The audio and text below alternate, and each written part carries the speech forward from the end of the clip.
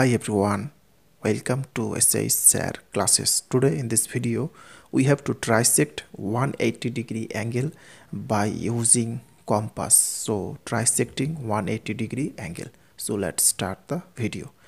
First of all, we have to draw here a line of any length and taking here point B and here C and taking here any point O. So first drawing here on the point O 180-degree angle. So taking any length and drawing a semicircle by using compass by this way, and this is 180-degree angle. Now we have to trisect this angle. So taking same length and cut here and putting the compass here and cut here. So first joining this line,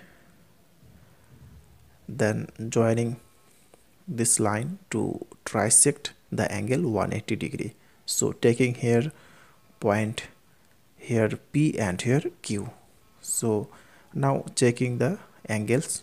So this is 60-degree and this is 120-degree and this is 180-degree.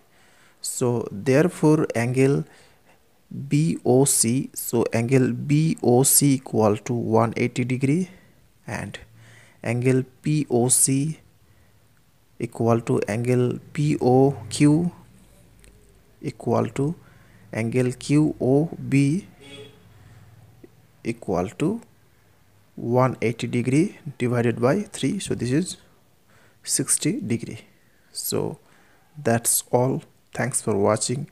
If this video is helpful to you, then please share it with your friend. Thanks for watching.